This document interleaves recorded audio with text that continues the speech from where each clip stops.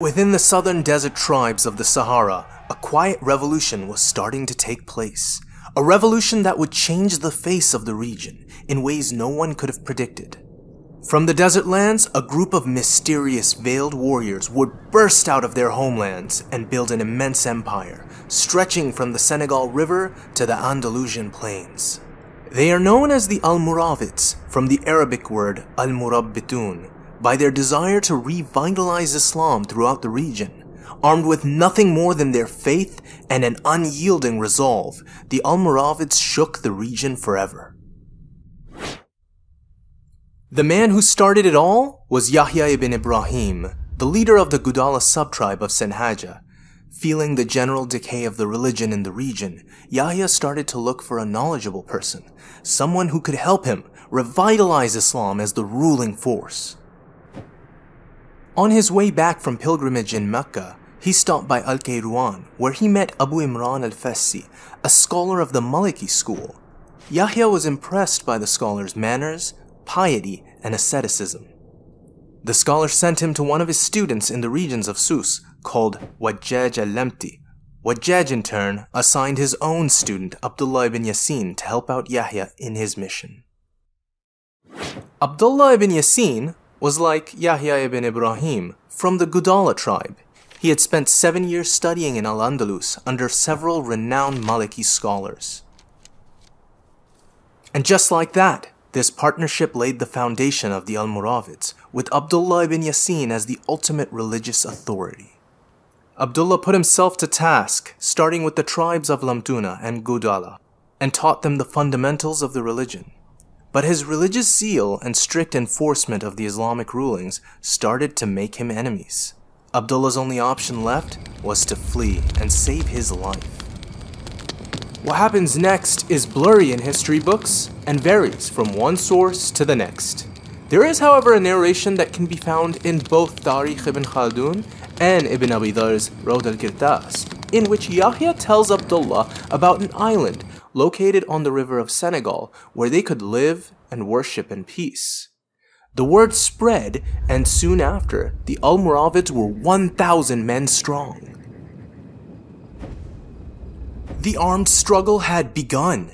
In a rapid succession of events, the Berber tribes fall into Almoravid rule, one after the other. In 1053, they took control of the desert city of Oudagost. In 1054, scholars from Sijil Massa sent a call to help for Abdullah ibn Yasin to rid them of their unjust rulers. The call is answered in the same year as the Almoravids sweep in and take over the area. In 1055, the Maghrawa region was the next region to fall. Yahya ibn Ibrahim dies in circumstances that are not clear, and Abdullah ibn Yasin places Yahya ibn Umar as leader.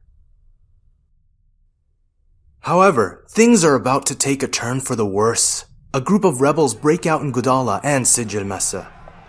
Yahya ibn Umar and Abdullah ibn Yasin are forced to split their troops. As a result, Yahya ibn Umar is killed in 1056 in the Battle of Tabfarilla, which is arguably the first significant defeat of the Almoravids. His brother, Abu Bakr ibn Umar, eventually launches a campaign to pacify the last rebellions in the Sahara Desert. By now, they have managed to control most of the unrest across western North Africa, but are faced with a significant challenge: the Kingdom of Barghawata. To give some context, we have to go further back in time. In 744 CE, during the caliphate of Hisham ibn Abdul Malik, a self-professed prophet of a new Judeo-Christian religion by the name of Salih ibn Tarif started to spread his newfound religion in the region of Damascus. According to Ibn Khaldun, Salih ibn Tarif claimed to have received a new revelation from God, containing 80 chapters, from which some were named after famous prophets, like Adam and Noah alayhi salam. In his religion, his followers would fast the month of Rajab instead of Ramadan. They would pray 10 daily prayers instead of the required 5. The kingdom boasted a very powerful military force of over 20,000 men. For a long period of time, it managed to thwart any attempt at taking their lands. It was also ruled by a succession of strong leaders who saw to the prosperity of the kingdom. None of them were interested in military conquest.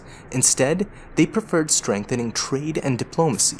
They also consolidated all the tribes in the kingdom, enabling a long period of peace in their lands.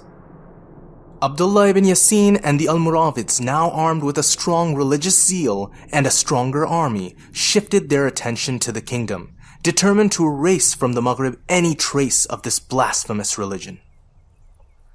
And so, in 1059, the Almoravids were at the doors of the infamous kingdom. The battle broke out. Abdallah ibn Yasin, the spiritual leader, suffered heavy injuries. As he was carried back to his war camp, he called on the senior members of the Almoravids and uttered what would be his final words. "Help one another for the sake of Allah. Do not fight or compete for leadership, for Allah grants dominion to whom He wills. Choose my successor, from whom you are pleased, one that will lead your armies, fight your enemies, establish the prayer, and fulfill the zakat." The battle was bigger than anything the Almoravids had faced before, but they were not ones to be easily deterred. They pushed through and managed to defeat their opponents, marking the definitive end of the Kingdom of Barghawata.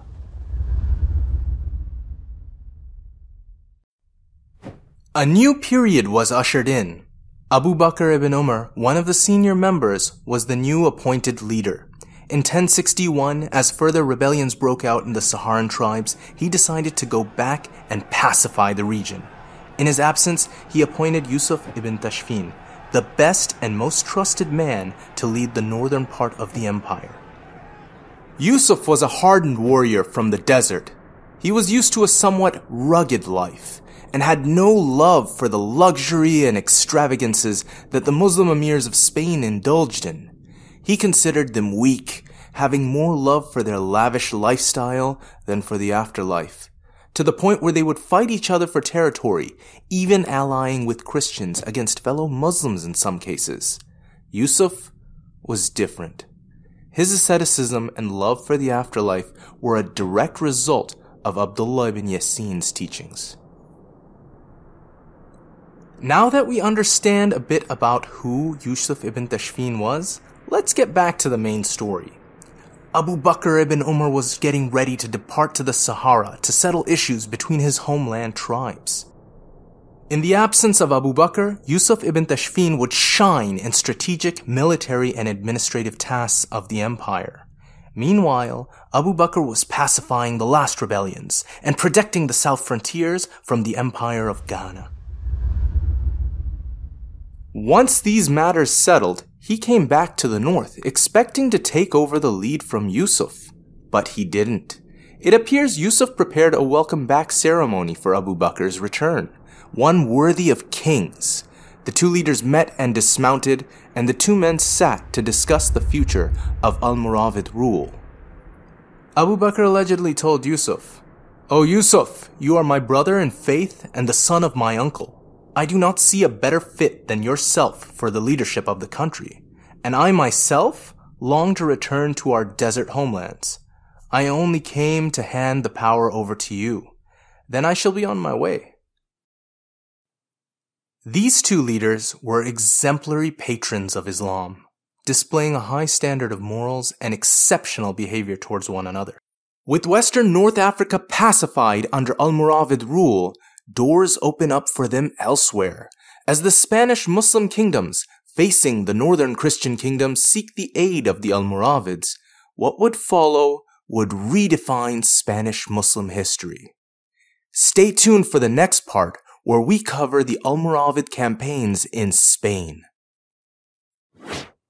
We need your support to continue making animated Islamic history accessible to all. Your contribution, starting at just $1 per month, goes a long way in fueling the passion and dedication we put into our content. Pledge your support by clicking the link on our Patreon page.